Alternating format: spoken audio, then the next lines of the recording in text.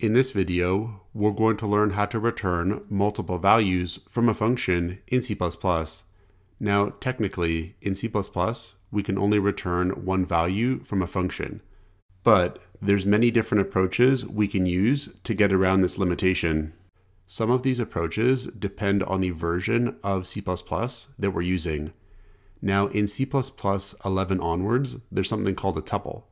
And a tuple is a good modern way to return multiple values from a function.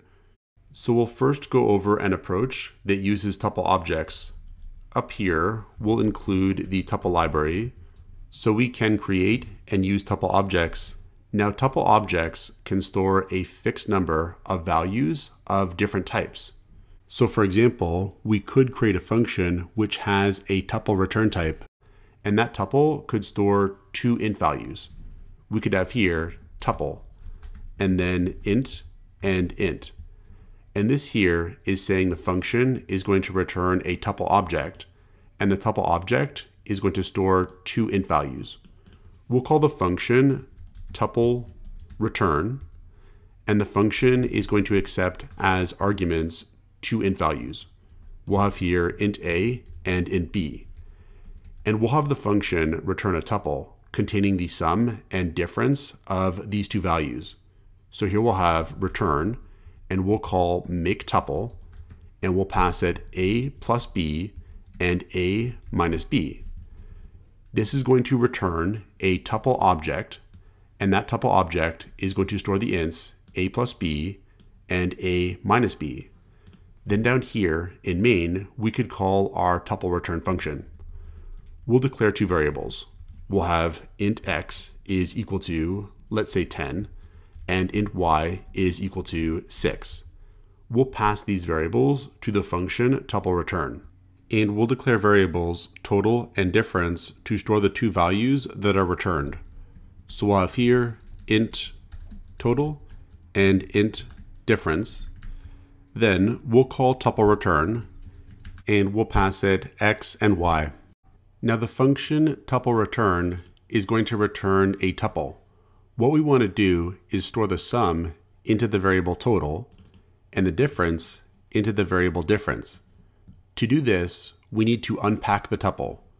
We can do that here with TIE, and we'll pass it total and difference, and we'll assign the result of calling tuple return to this.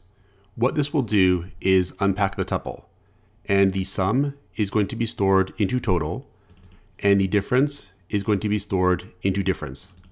We could output these to confirm that.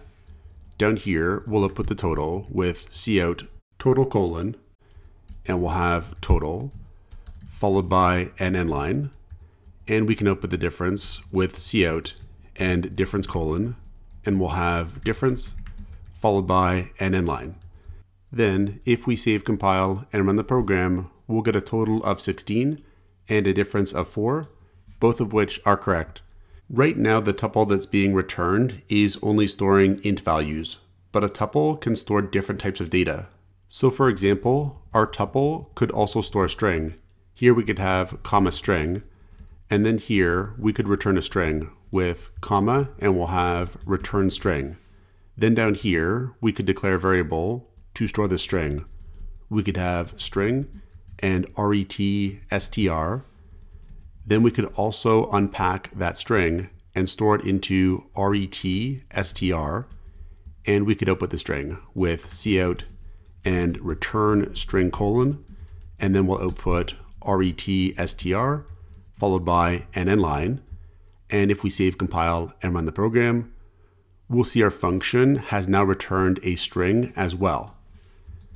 Now in C++ 17, which is an even newer version of the language, we could unpack the tuple using a feature called structured bindings. So here we could have auto, and then open square bracket, and then over here, close square bracket. We could also return the tuple in a different way. So instead of using make tuple, we could just have open curly brace and close curly brace. And this is another way of creating a tuple that we're going to return. Then down here, with this auto keyword, The types of total, difference, and ret_str are going to be figured out by the compiler.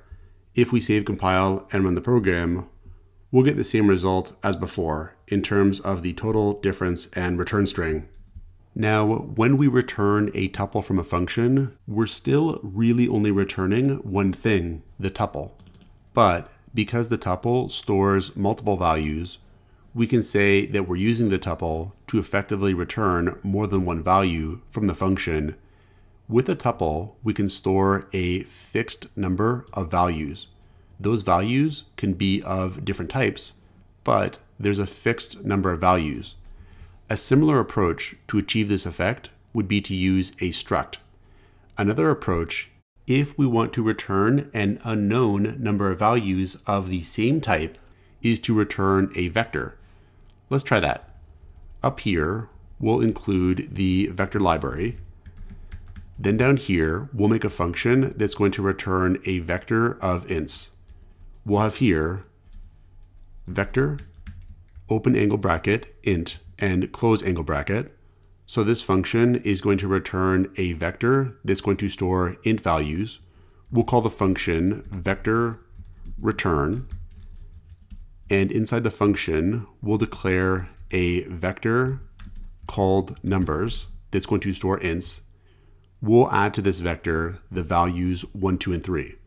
We'll have numbers.pushback 1, and we'll have numbers.pushback, and we'll have 2, and numbers.pushback, and we'll have 3. Then we'll return this vector from the function. And we could have stored any number of ints into this vector. Then down here, we'll call the function. We'll declare a vector to store int values, and we'll have returned vector for the name of the vector. We'll call the function vector return. So this function is going to return a vector, and return vector is going to store that vector. And then we'll loop through the vector and output the ints. We'll have here for int value colon returned vector, and we'll output each int value returned in the vector. We'll have output the value followed by an end line. And if we save, compile, and run the program, we'll get the 3 values here, 1, 2, and 3. And so we could effectively return any number of int values from the function by storing them into that vector. Another approach to effectively return multiple values from a function is to use what's called pass by reference, where we have reference variables for function parameters. So for example, we could have here void, and we'll have pass by reference as the function name. So the function is not going to return anything in the typical way. That's what it means when a function has a void return type. But this function is going to have 2 reference variable parameters. So we'll have here int a and int b.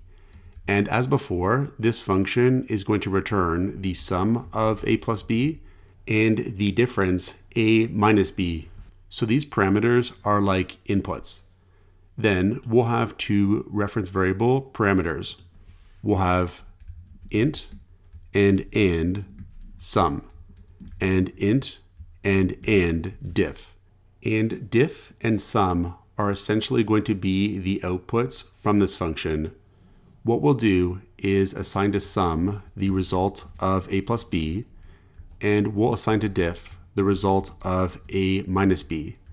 Now, reference variables act as aliases for other variables.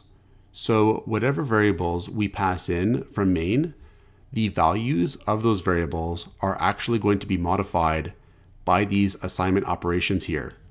So we can use reference variables to effectively return multiple values from the function. Let's call this function. Down here, we'll declare variables total and difference as type int again. So we'll have int total and int difference. And we'll call the function pass by reference. We'll pass it x, y, and total and difference. Then down here, we'll output total and difference. And we'll delete this as well. And if we save, compile, and run the program, we'll get a total of 16 and a difference of 4, which is correct. Now, when we did this, total and sum are really the same variable, and difference and diff are really the same variable. So when we modified sum and diff inside the function, we also modified total and difference in main. So when we have reference variables as parameters, we call this pass by reference or call by reference. And this allows us to modify multiple variables in the calling function, which is another approach to essentially return multiple values from a function. Notably, this approach will work in older versions of the C++ language.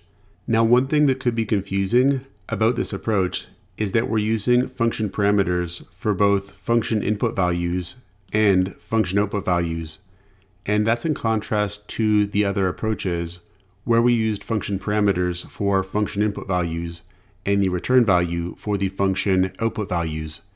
This approach could be more confusing by mixing together the input values and output values as parameters. Now there is another similar approach we could use called pass by pointer. I'll post a link in the video description to that approach, as well as the approach of using structs and some other approaches too. So this is how we can return multiple values from a function in C++. Check out portfoliocourses.com, where we'll help you build a portfolio that will impress employers.